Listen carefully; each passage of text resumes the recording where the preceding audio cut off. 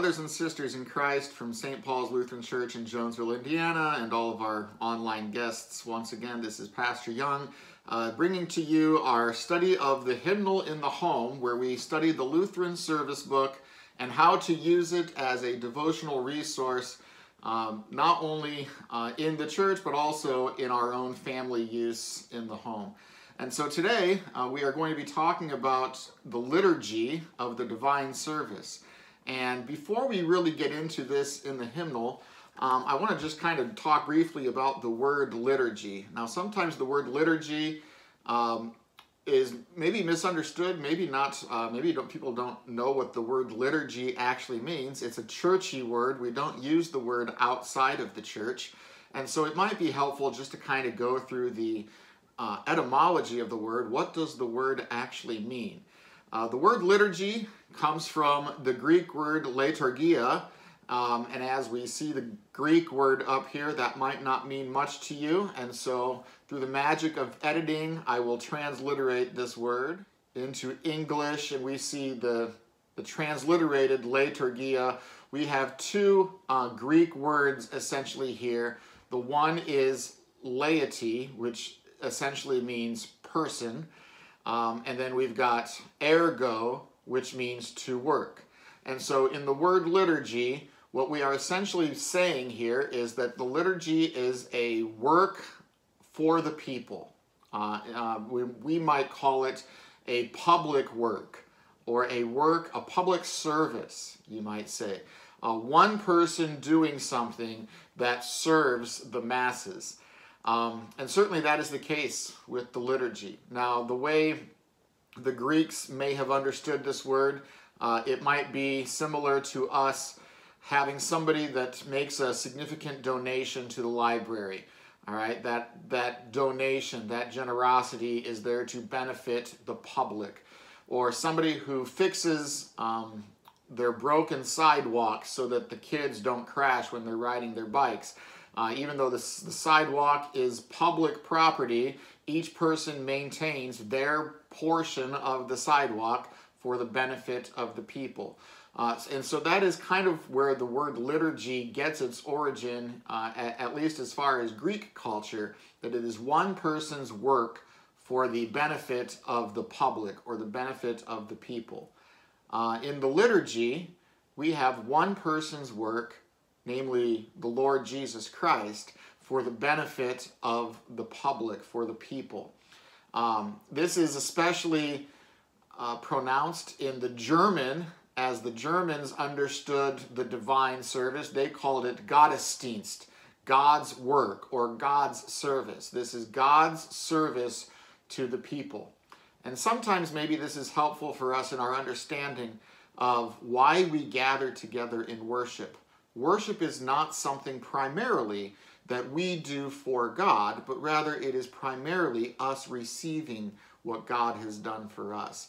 But it is a two-way arrow, right? We have God's service coming down to us. Certainly there is a downward arrow there, but there is a response.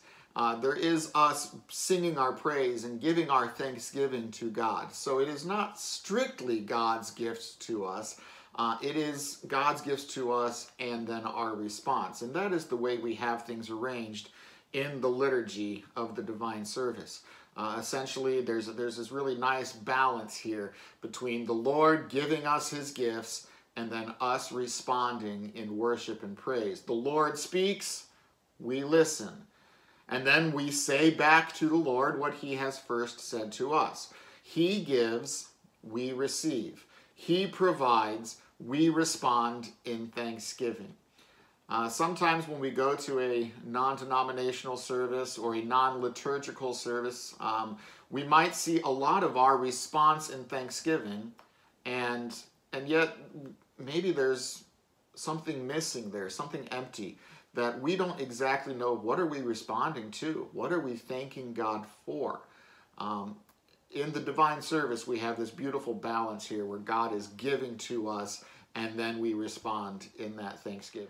And so maybe that is a helpful way to understand the liturgy, the divine service. It is one man's work for the many, for the masses, namely that one man, the Lord Jesus Christ, who pours out his word and sacrament for us to receive for the benefit of the many. Okay. In our liturgy, let's just take a look at this in Divine Service. We'll start by looking at Divine Service Setting 1, and this is on page 151 in our hymnal. And the first thing it might be helpful to know is that we have 5 services here in our hymnal. We've got 5 settings of the Divine Service. Typically here at St. Paul's Lutheran Church in Jonesville, Indiana, we use services 1, 3, and 4. And occasionally service 5, although I'm not sure our people realize that. So occasionally we will throw service 5 in there, especially on Reformation Day, because Divine Service Setting 5 is Martin Luther's German Mass, even though it's been translated into English. It is essentially the service that he had organized and said, this is the way we ought to worship. And so on Reformation Sunday, that's kind of a fun one to do. In honor of Dr. Martin Luther. But in each of these services, even though they each have their own differences, their own uniqueness, especially as far as tunes go, and even sometimes as far as the way things are said, there is consistency in what is said. Now, I want you to see that in each service, we have what are called ordinaries and propers. Ordinaries are the things that in the Divine Service are relatively consistent and necessary. We say them every week. They are always there. So for instance, the Confession and Absolution is always there. The Kyrie is always there. That is part of the ordinaries. The Creed is always there. We always speak the Creed. Whether it's the Nicene Creed or the Apostles' Creed, we are saying the Creed in every Divine Service. So we have those things that are consistent, that are necessary as part of our structure of the Divine Service. But then we also have what are called the propers, and I've listed those in green here. The propers are things that are specifically appropriate to that particular Sunday. And so each Sunday we will have the same ordinaries, but we will have different propers. And the propers include things like the collect for the day, the prayer for the day that fits with the theme of the service, that fits with the readings. The readings are part of the propers for the day. And then certainly the hymns that we choose for that Sunday can be, the propers can be fitting with the propers for the day. Those are the things that change service by service. And so this is kind of a nice thing built into the Divine Service, built into the liturgy, so that no Sunday is ever the same. Every Sunday, even though the message is consistent, the God giving his gifts to you is consistent, how he gives those gifts and the words that we use in the giving of those gifts and the receiving of those gifts, in the words of our readings. Certainly the sermon is different every Sunday. The words of our hymns are different. And so those propers are unique to each specific Sunday for each specific occasion. This coming Sunday is the 4th Sunday in Easter, and so the 4th Sunday in Easter is always known as the Good Shepherd Sunday, the Sunday of the Good Shepherd. And therefore, our readings from John chapter 10, talking about Jesus being the Good Shepherd, and then our hymns, the King of Love, my shepherd is, I am Jesus, little lamb. These kinds of hymns really focus on that theme of Christ as our Good Shepherd. And those are proper to this particular Sunday. They are appropriate for this occasion of the Good Shepherd. And so that's the difference between the ordinaries and the propers. And it does add, it allows for nice variety within our worship from week to week. Certainly using different services will add variety to our service, so that no service, even though we are saying essentially the same things, no service is ever alike. They're like snowflakes, right? Every service has its own unique characteristic to it and its own unique way of bringing God's gifts to you. Now we see in the ordinaries, there are, we have the hymn of praise, the Gloria in Excelsis or This is the Feast. And certainly other hymns can be substituted in for that, again, to add variety. Perhaps instead of singing This is the Feast one Sunday, you would sing At the Lamb's High Feast We Sing. It would be just as appropriate and just as valuable to the service. There is a whole section in the back of our hymnal, in the hymns section. There are the biblical canticles, first of all, that can often be substituted for parts of our liturgy. For instance, instead of the Nunc Dimittis that is in the Divine Service, we could instead go back to hymn 937, Lord bid your servant go in peace, or 938, In peace and joy I now depart. Those are all hymn versions of the Nunc Dimittis that we sing in the Divine Service, so those could be substituted as well. All of those biblical canticles could work just fine. And then we also have this section of liturgical music. These are specifically hymns that can be substituted for parts of the liturgy. Hymn 946, Glory to God, we give you thanks and praise. We could sing that as our hymn of praise in the Divine Service, no problem. So there are ways to substitute things in, to keep things fresh, to make things different and unique for each particular service. And that is kind of a nice way to add variety to our Sunday worship. There is certainly so much that we could say about each part of the liturgy and why we use these different parts of the liturgy. I do want to point out, again, looking at Divine Service Setting 1, that each part of the liturgy, each word we say, these are not our words. Each word comes from Scripture, which means these are first God's word to us, and we are simply saying these words back to Him. We are repeating what He has already told us. We are repeating and echoing what God has already spoken to us. And so you see in each section of the liturgy, we have a biblical reference. We begin our service in the name of the Father and of the Son and of the Holy Spirit. And we do that because it reminds us of our baptism, our baptismal identity, where we are baptized into that Trinitarian name. And we see that that is coming from Matthew chapter 28, verse 19, where Jesus says, Go therefore into all nations, baptizing them in the name of the Father and of the Son and of the Holy Spirit. So that is who we are. We are the people who bear God's name, and this worship service now is done in that holy name of the triune God. Everything has a scriptural reference. When you get to the Kyrie, Lord have mercy, from Mark chapter 10. Every time we say, Lord have mercy, this is something that has already been said in Scripture. And we recognize in Scripture, every time people prayed to the Lord for mercy, He grants it. We know that God will hear our prayers and give us the mercy that we seek. And then we have, certainly in the readings, we have a pronouncement of God's forgiveness. If that is not abundantly clear in the readings, the sermon brings that out. The sermon explains the forgiveness of God in Jesus Christ to you.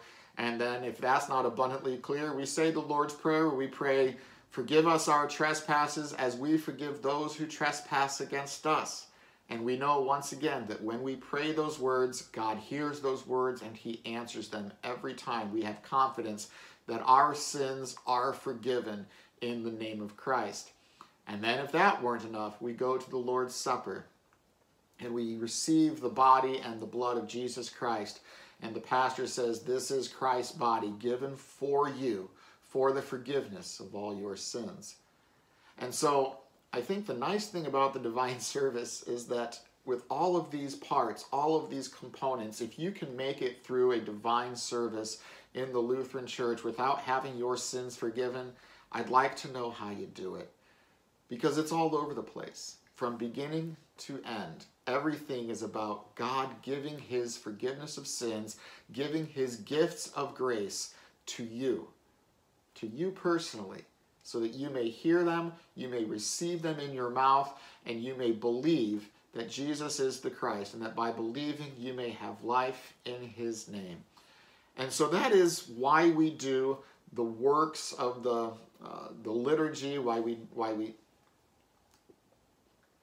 And so that is why we say the words of the liturgy, why we repeat the liturgy week after week, Sunday after Sunday, because it is all about Christ giving his gifts to you. And that is what we need. We always need Christ's forgiveness to us. Now, there is something about this in this study, when we talk about using the hymnal in the home, how do we use the divine service in the home? That seems contradictory. The divine service is about God giving his gifts to you, and certainly he does that through the office of the pastor in the stead and by the command of his Lord Jesus Christ, giving you the forgiveness of sins in the absolution, giving you the forgiveness of sins in the Lord's Supper. This is not something that easily translates to the home. However, I would challenge you to see this still as a tool to use within the home. Continue to teach your kids the words of the liturgy. Teach them the songs, the chanting of the liturgy. And it is amazing that put to music, kids pick this stuff up. They learn this stuff.